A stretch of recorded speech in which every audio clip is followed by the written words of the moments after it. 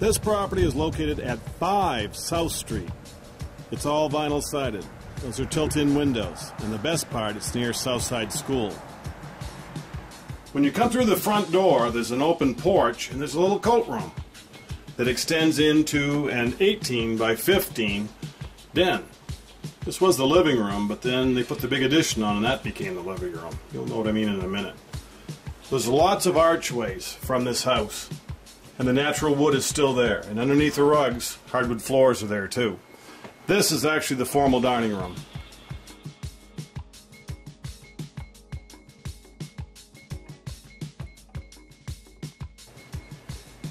The kitchen is roughly 12.5 by 12, and it archways in a big way to a cathedral addition room.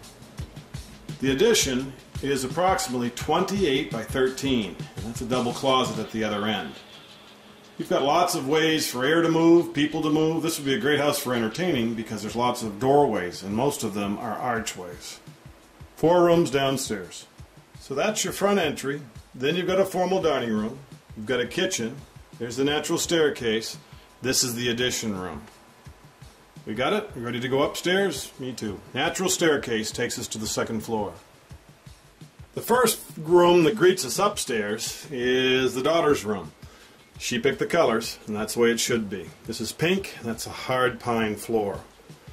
There are 2 other bedrooms and a bathroom. This one's Mom and Dad's that just got finished in cedar.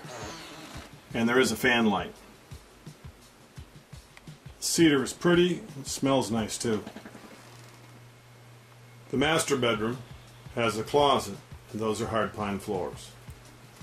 This room is big enough for 2 boys to share.